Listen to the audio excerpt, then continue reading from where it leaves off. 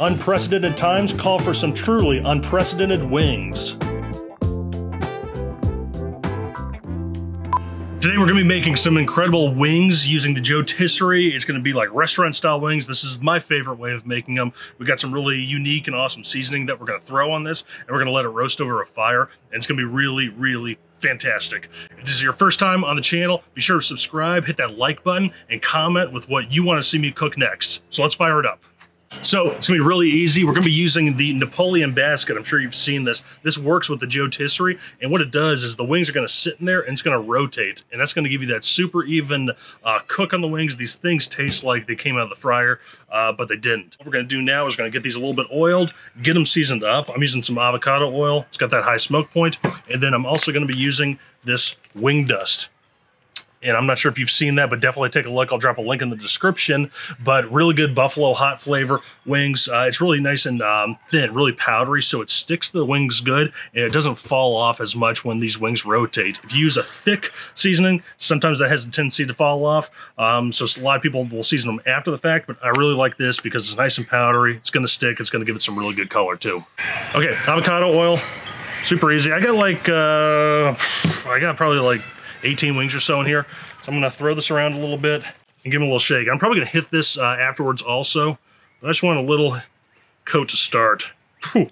You can smell that immediately hitting, man. They got a couple different kinds of flavors too. They got this the 7 pepper facelift. I used this about a week ago. I love it. This is probably my preference here, but the wife, she likes the more mild buffalo, but that's really good too. You can always sprinkle this on afterwards, but definitely take a look. We're gonna give these a shake. Already got some nice red color to them. Nice red wing, good color.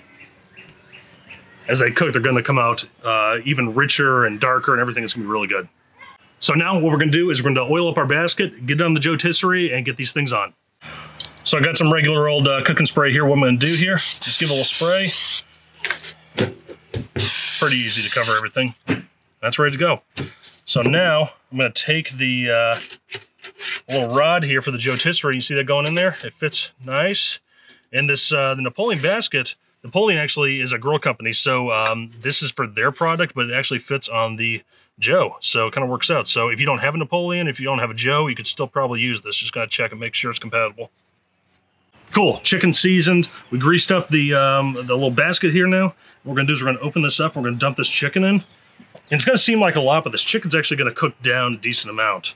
First time I used this, I put in like 7 wings because that looked right, and they were just all thrown around there once I was done. So they can definitely handle more than you might think. So there we have it. These things are ready to go.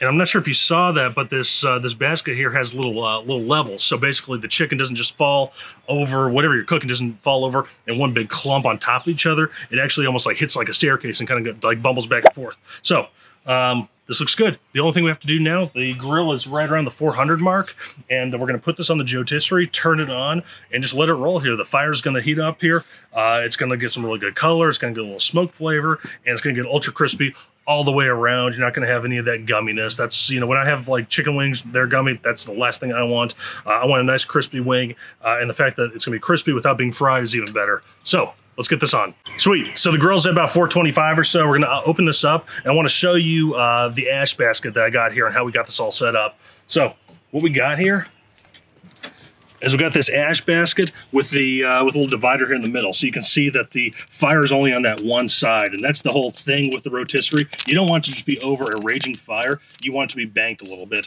and this ash basket with the divider helps me do that. So now what we're going to do is I'm going to take this basket here. I'm going to put this into the Joetisserie carefully because I'm not wearing heat gloves right now.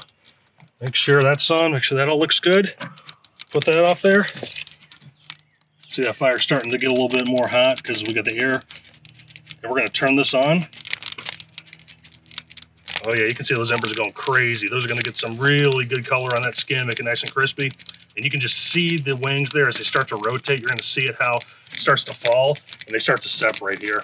And that's exactly the benefit of a basket like this in the Joetisserie. All those individual wings are going to get nice and crispy on their own. So at this point, we just got to let it sit here Depending on the temperature, it could maybe take, 40 minutes, an hour, maybe a little bit less. We're gonna let it roll here. We're gonna be back in a little bit. Okay, it's been about an hour now, 375, 400 degrees. These wings are ready to come on off. Super crispy. I'm excited. If you don't have the Napoleon basket or the Joetisserie, it's really easy to get super awesome crispy wings. What I would do is I would put the heat deflectors in and let them roll around 450 degrees or so for around the same period of time. Use your favorite seasoning and rub and sauces and everything. You can't go wrong with it on the grill, honestly. So let's bring it in. Let's take a look and see how these wings are tumbling around, and then we're gonna get these pulled off.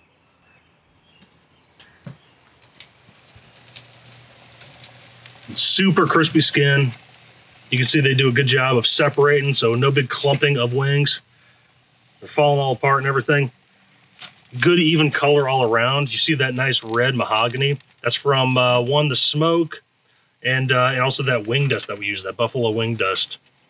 And you can smell that right now just radiating off that basket. I definitely recommend it. I'm going to throw a couple of those down in the description so you can pick them up if you're interested, but I definitely highly recommend them. So what I'm about to do right now is I'm going to pull these off and we're going to get them on the cutting board. These things look awesome. They're nice and all evenly crispy. You can hear them. What we're going to do here is we're going to get them out of the basket here, throw them in a little bowl here. We're going to toss them with some sauce. I like this Wing Time sauce. I'll tell you a little bit about it. And we're going to get all tossed up and put on this platter here. These things look incredible. I'm really excited about this. The color that it's got on there, I don't know if you can see that. Beautiful mahogany color, nice and hot, super crispy. We're gonna throw these in with a little bit of this Wing Time sauce. Highly rate. I've had a lot of wing sauces over the years. One of my favorites here. We've got a link in the description. Good buffalo flavor, a little buttery, kind of spicy. The medium's actually plenty spicy for me. So we're gonna throw a couple of these in here, get them all shaken up with the Wing Time sauce. And we're gonna have a bite.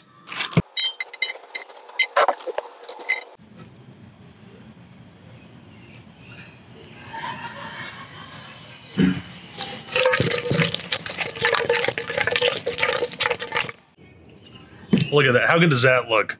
Perfectly sauced wing. It's still nice and crispy. You can feel it, but it's got that awesome sauce. Again, with the awesome sauce reference. I gotta stop using that term. This looks really good. Let's give it a shot.